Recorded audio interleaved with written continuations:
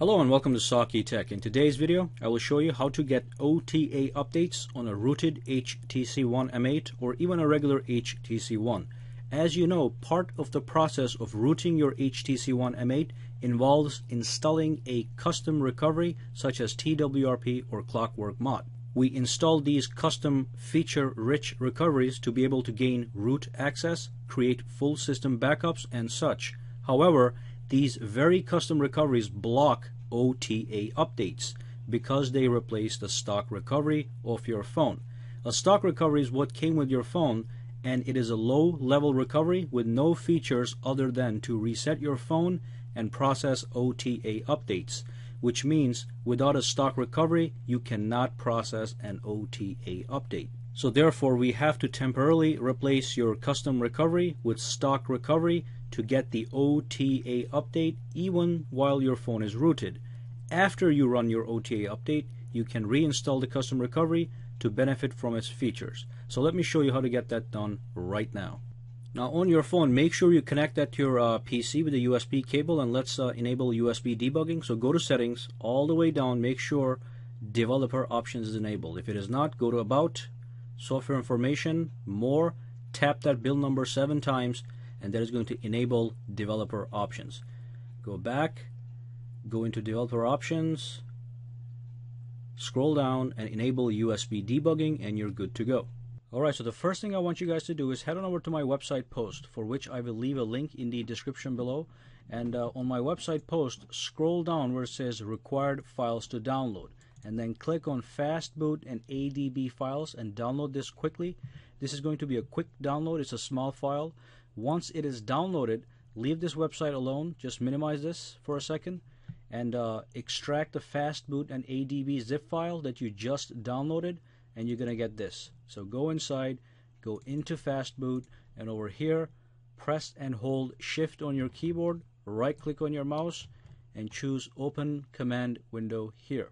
Once you have this, just maximize if you want, minimize this, and type in ADB devices just to make sure that it's working, and it is in fact working. If you see a random number and device next to it, that means it is in fact working.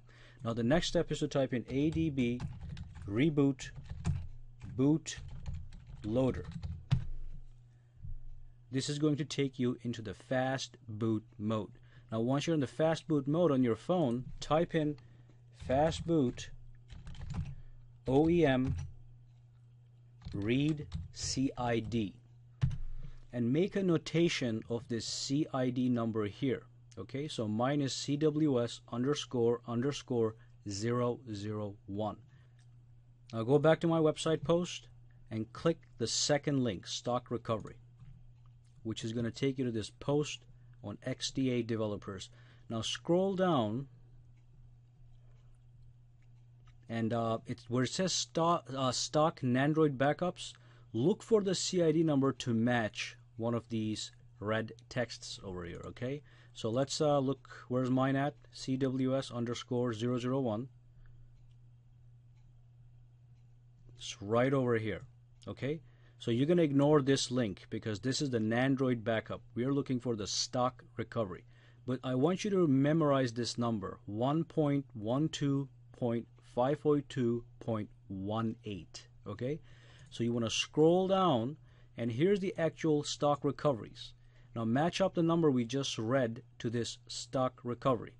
In my case, it is right over here on the top. So it's 1.12.5.2.18. If you go up again, that was my CID number. That was the number you have to write down. When you scroll down, you're going to match it up right over here. Okay, so click this. It's going to take you to a download website, which is a little spammy over here. But what you want to do is you want to click one of these download buttons until it works. Okay, sometimes you click these and advertisements pop up, but you have to keep doing it. I think it's the big black button. Okay, so click that button to download the stock recovery. Now the next thing I want you to do is to go back over here to my website and re-download the custom recovery that you're going to be using. Okay, so I always use TWRP custom recoveries, and we are downloading this because we're going to replace the stock recovery once we are done with our OTA update. So scroll down, and again, in my case, I have a GSM M8, which is an AT&T phone. If you have a Sprint, go with this. Verizon, go with this. Anything else, you're going to go with GSM. Okay, so click this, scroll down, and click this, download the newest .img file from here. Okay, so once you have all these downloaded, let's move on to the next step. Okay, so in the next step, here's the stock recovery that we downloaded, and here's the TWRP recovery. I want you to select these, cut them or copy them, and put them in the fast boot folder. Okay, so go back in the fast boot folder, go inside, and paste them right here. And reopen that command window if you have closed it. If you have it still open, you can keep working on there. So here's the command prompt window. And the first thing I want you to do is, what we're going to do is we're going to send the stock recovery to our phone. So type in fast boot flash recovery space, and then we're going to copy and paste this file name over here, which is the stock recovery, exactly as it appears. Now notice that the stock recovery has spaces in its name, so it's stock space recovery. Because there are some spaces here, we're going to have to use double quotation marks.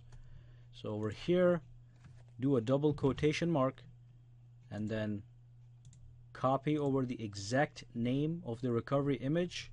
Do not forget the extension .img, and end it with double quotation marks, and then press enter, and that is going to send the stock recovery to your phone.